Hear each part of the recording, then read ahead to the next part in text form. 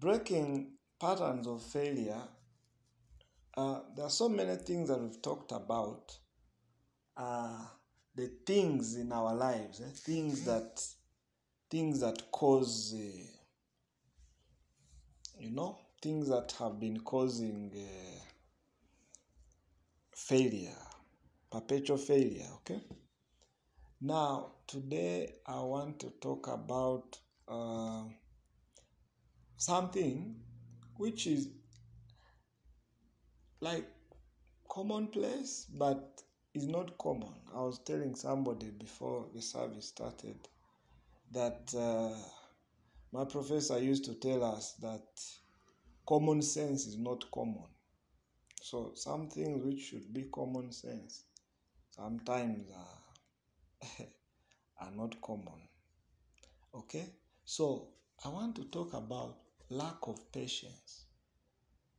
Some of the failures that we have encountered, those of us who are here, some of you will agree with me that certain things we failed at is just because we were not patient enough. Certain things that we gave up on, it's simply because we were not patient enough. Am I right? Is this something that you relate with? You look back and realize, if I had hung in one more year, I would have broken through. Because the people who hung in, the people who didn't throw in the towel, they broke through. And you keep seeing them, you realize if you had waited a little longer. Now, I don't want to make people regret marrying who they married and things like that.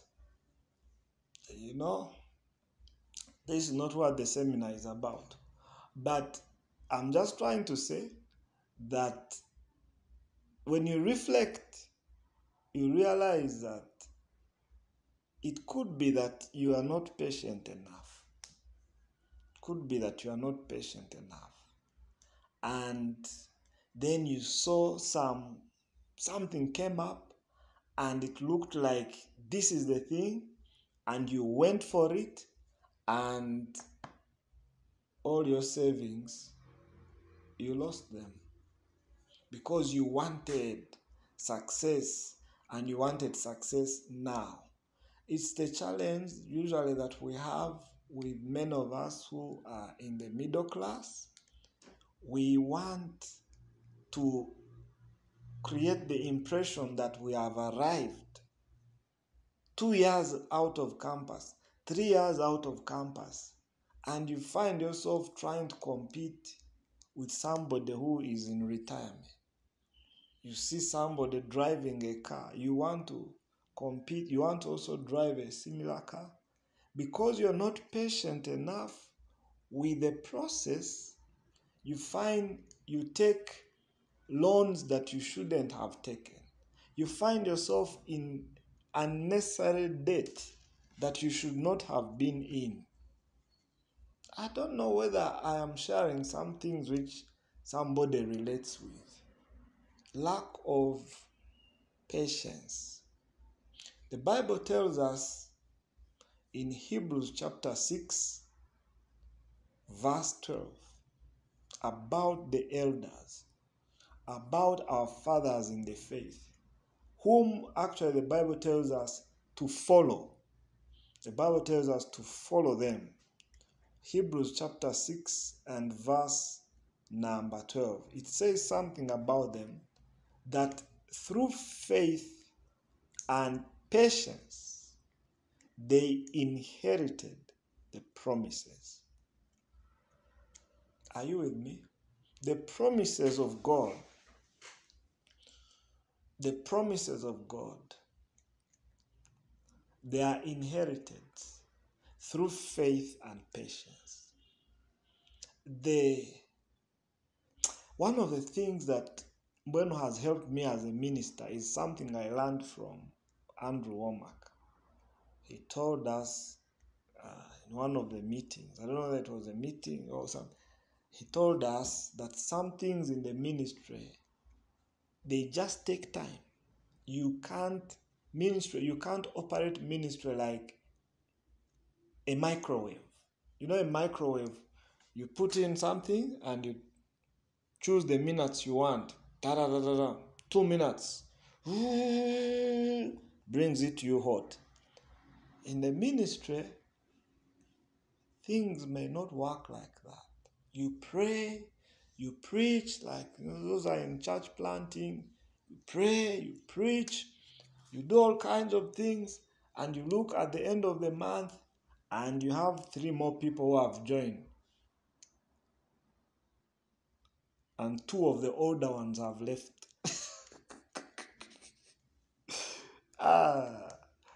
Jesus. 3 join, 2 leave. And, yeah. And then you have to be patient. You have to be patient. Business, those who are in business know. You need patience. You need, Now, what do I say about the marriage? You need another version of patience, which the Bible calls long suffering. It's a fruit of the Holy Spirit.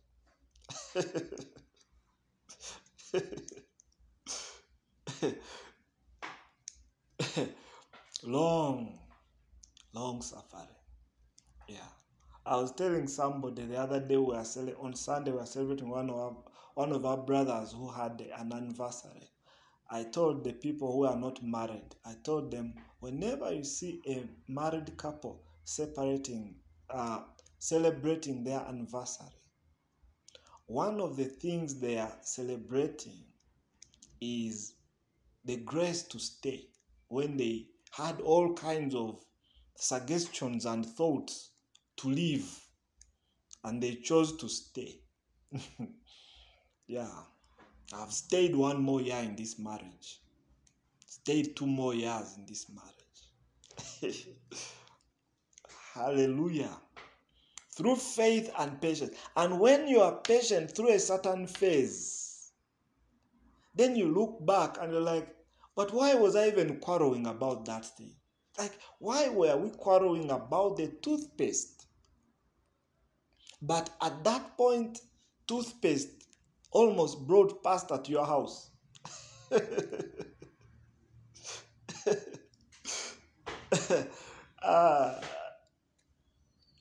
You look back like, Jesus, why were we quarreling about,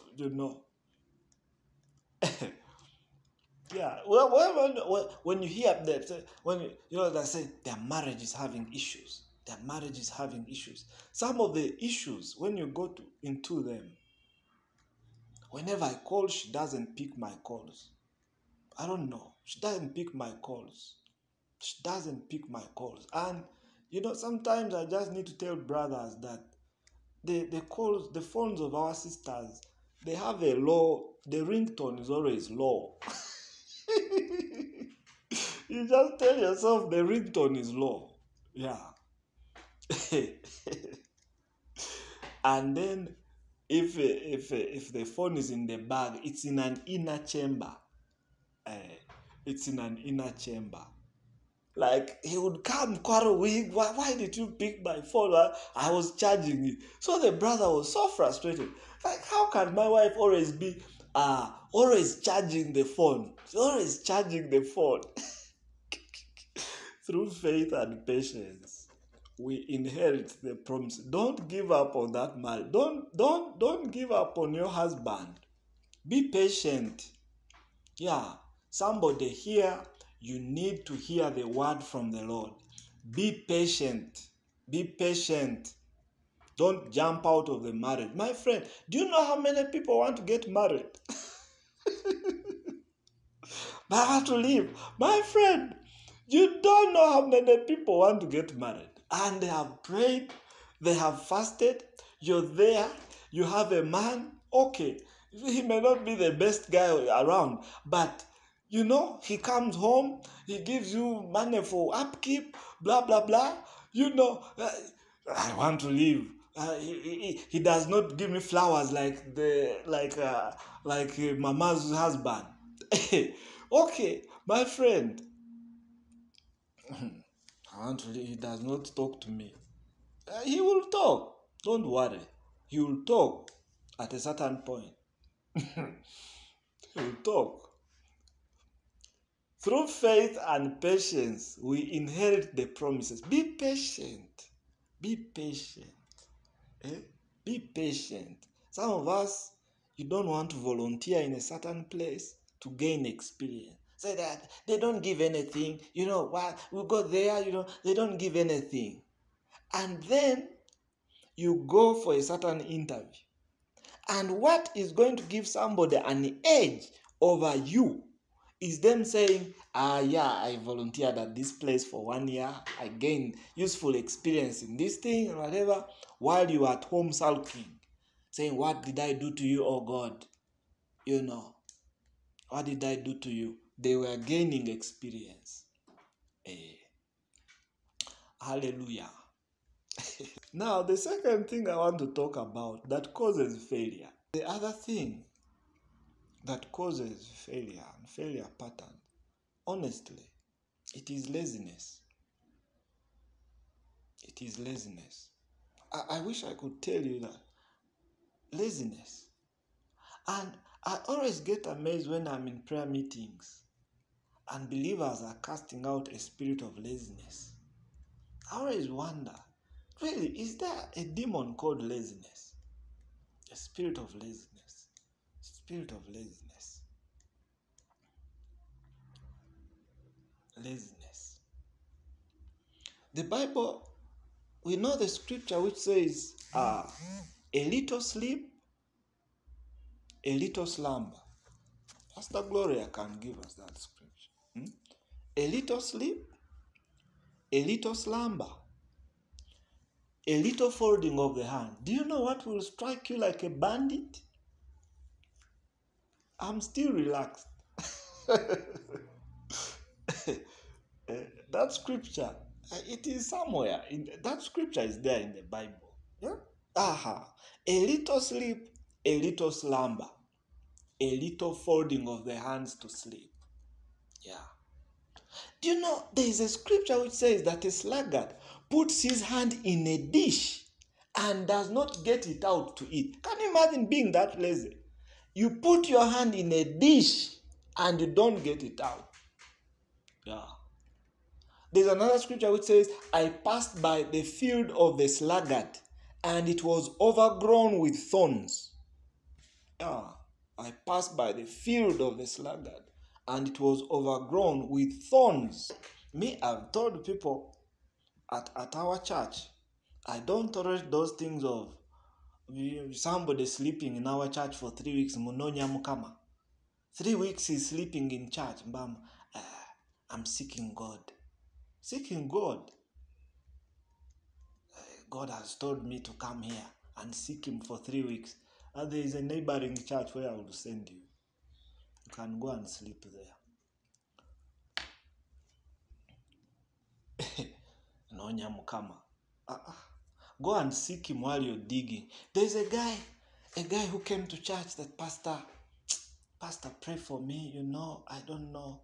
I have a problem.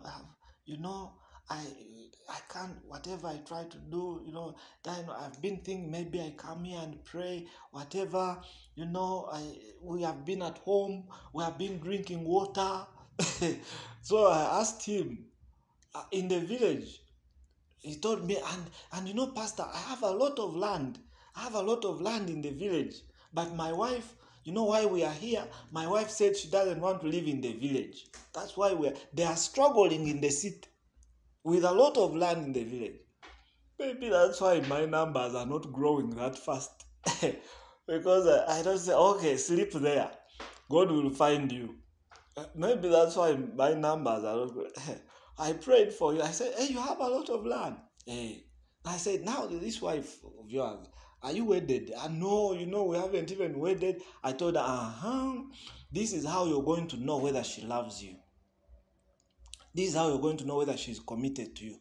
Go back and tell her you're going back to the village to work hard. If she goes with you, then she will be yours. Yeah, because we know a scripture which says, my people shall be your people. Where you go, I shall go. You know? So I sent him back. Yeah. Then another one came and said, I've been moving. God has called me in the ministry. But I saw this church and there's a way God has told me to be here. For me, God has called me to serve. I even had the border. I have packed it. I don't want to ride it. I want to serve God. I told him, in this church we work hard. He never came back. Oh, Jesus. I think I need help. I'm losing people. I told him, here we work hard.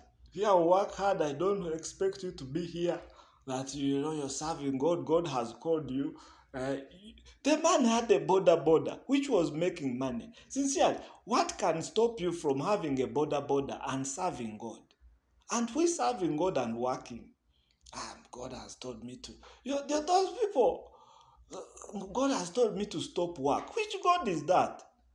God has told me to stop work. And if you tell me that, Pastor, the ministry has grown. Now I have 1,000 people to pray for every week. I'm attending to all these people. They are calling me. Today I'm supposed to be in Chigali. I'm supposed to be in Mbarara, whatever. I think God has told me I need to concentrate on the ministry. There, I will agree with you. But the last preaching opportunity you got was 6 months ago. Say, we are busy moving around. 6 months ago, you are busy moving around. And God has called us to serve him.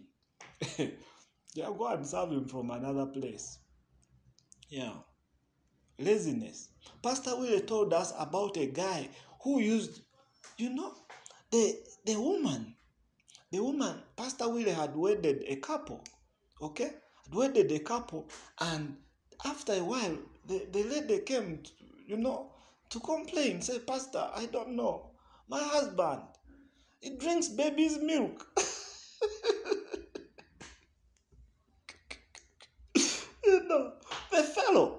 The fellow was not working, would stay at home, and when she prepares milk, I told you today I'm relaxed.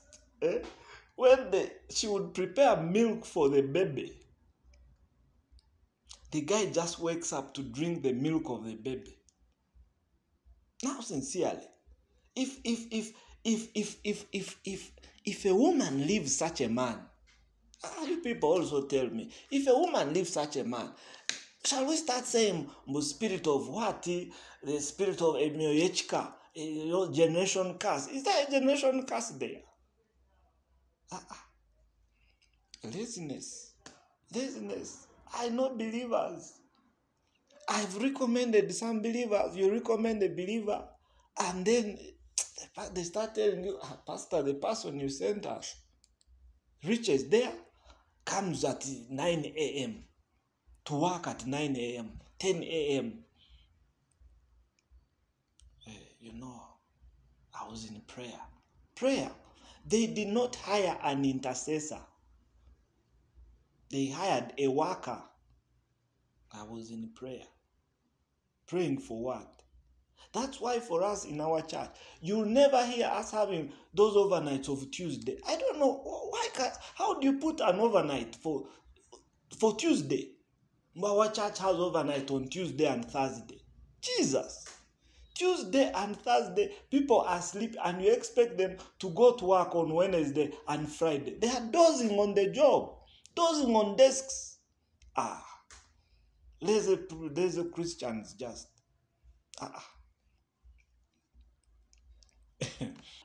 If you are to be promoted, let me tell you, bosses will notice hard workers. You can't be promoted. They don't promote people to go and sleep at another level. That you have been sleeping at this level, I promote you to go and sleep at another level. Bosses, they notice hard workers. They notice results. Hey, you need to be a hard worker with results. Be a hard worker in your shop. Yeah. Open the shop early. Be there. There's another scripture. A scripture says, a sluggard says there is a lion in the streets. Have you ever read that scripture? A sluggard says there is a lion. Now, for somebody who is lazy, for every opportunity, there is a lion in the opportunity.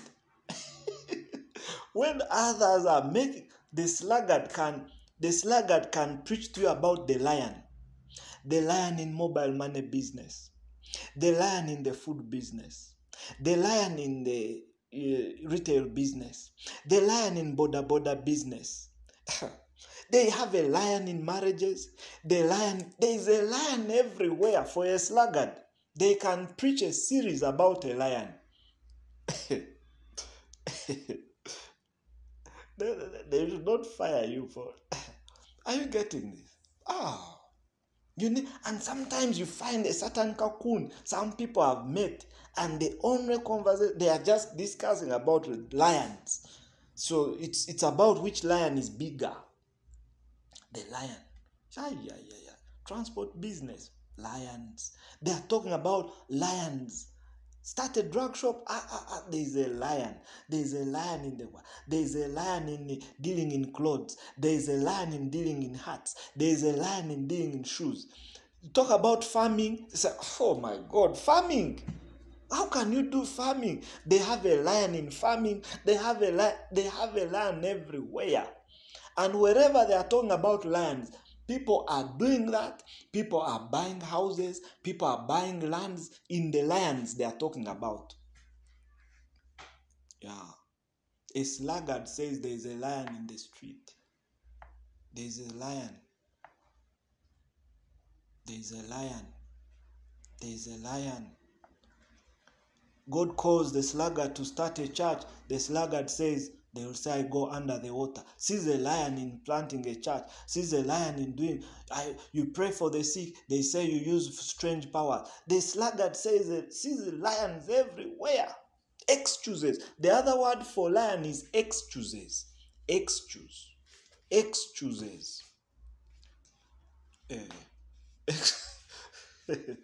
Excuses.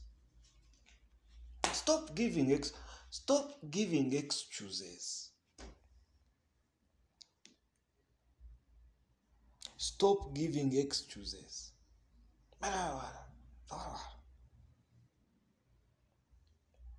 Like you don't want to sleep so that you can't dream. That's the sluggard.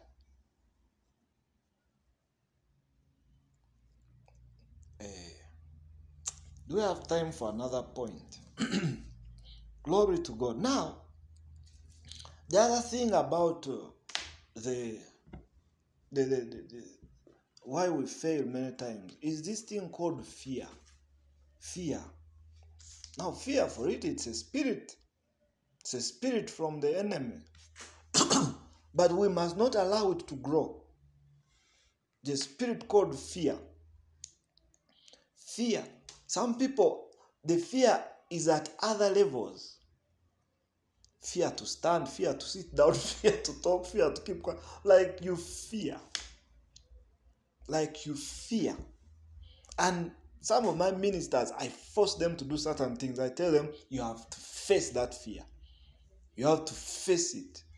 You fear to stand before people. I tell you, you're leading the service. You're leading the service. You're the one preaching. You go there and we see whether we shall fail to get what to preach. The fear of failure. The fear of failure. You think when I stand there, I'll make grammatical mistakes. Are you standing before English people? Are you preaching in UK? You are standing, all of us, we studied English. All of us, we studied English, and our English is still a work in progress. And you're there fearing that what if I reach there and I just like I was seeing on some group, and somebody said that campus took me. They're asking somebody where they are. The campus took to me, So, so you say that, I like my God. By the time you come back, you can't delete for all. It's already there. It stays there. Now, you fear to post anything again because of the past mistake. Past mistake. Fear to stand. The fear of failure. Fear of, I wrote something, there's a fear of the future. There's a fear of losing friends. Yeah.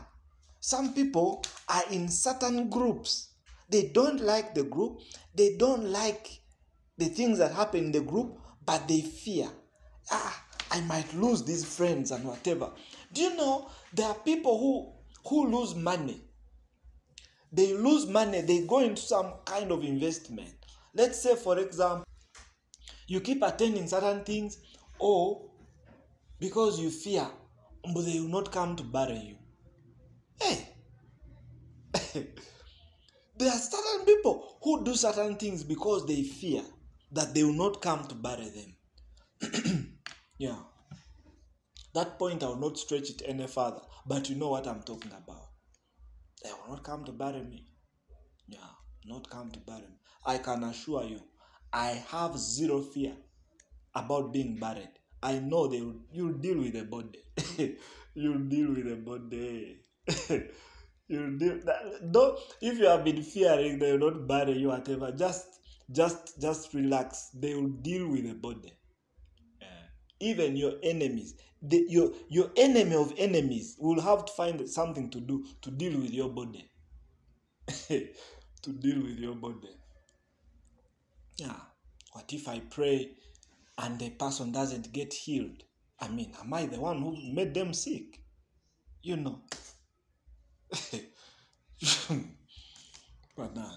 just have to overcome. You have to start talking back to these voices. Start talking back to these fears. Yeah. You remember the thing, God had to always tell his people, have I not told you, fear not, fear not. There's that scripture, wonderful scripture in Isaiah chapter 41, verse 13 to 14. Isaiah 41, verse 13 to 14. Wonderful scripture there. I pray that you go with it. It blesses somebody here. Isaiah 41, verse 13 to 14. I read it. I liked it. For I, the Lord your God, will hold your right hand. I'm the Lord who says to you, fear not, I will help you. Fear not, you warm Jacob. You men of Israel, I will help you, says the Lord your Redeemer. If you are facing any fear right now, if you're dealing with any fear right now, let this be your memory scripture. It's a promise from God. I am the Lord who says to you, fear not, I will help you. Fear of what people will say, fear of what people will not say, fear of, fear of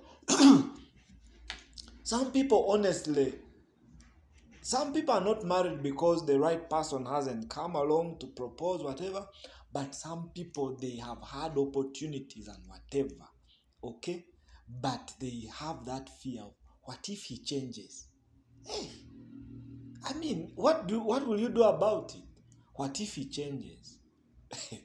What if he doesn't change? For even him, what if he fears that what if you change? You see, the problem is that we always apply it on the other person and whatever. We always apply all these things on the other person. I remember when we were in a conference and we invited Becky to preach to us, and Becky's opening statement was, would you marry you? All of us were humbled. We started reflecting, would I marry me? Would I marry me? You're always saying, what if he does what? What if he does what? How about you apply it to yourself also? Hallelujah. Fear. Overcome that fear, please. The Bible says God has not given you a spirit of fear. Okay? God has not given you a spirit of fear, but of boldness, of love, and of a sound mind. Begin to operate in the spirit of of boldness. Begin to operate in boldness. Step out. The thing that you fear to do, step out. Step out and do it. Step out and stand before the people. If you feel you are a singer and you fear to make mistakes when you sing, stand up and say, I have a song. I tell, don't overthink about the fear. That's when somebody stands up and say, I want to sing. Because you have over meditated on the thing, just relax. Tell the people, I want to sing a song, okay? And then sing the song. If the song doesn't work out, you just tell them, I don't know what's wrong with the sound guys today, but next Sunday the sound guys will be better. Yeah, blame the sound guys, blame the weather, something. You'll sing properly next time. But try. Hallelujah. Try out something. Don't keep saying, what if I had done it? What if I had, try. The weather affected my voice this morning, something. But try. Hallelujah. We have talked about patience. You need it if you're to succeed. We have talked about hard work. You need it if you are to succeed. We have talked about fear. You need to overcome it if you are to break the patterns of failure. And for Christ's sake, please, stop excuses. At a certain point, people will get exhausted by it. When somebody is always giving excuses, at a certain point, they start to be exhausting. People will start getting tired and exhausted of your excuses. Like today it's this one, tomorrow it's that one, tomorrow it's that one. You always have an excuse until people start saying, which lion is she going to talk about today? Which lion? Just stop the excuses and at least come and say, I told you that time. This time I tried it and things have not worked. So that somebody says you have tried out something. But the lion in the world. Yeah. You're going to lead the session. What if I trip when I'm climbing the platform? Jesus. You're fearing all kinds of things. I might trip while climbing the platform. One of those wires on the platform might trip me and I fall down.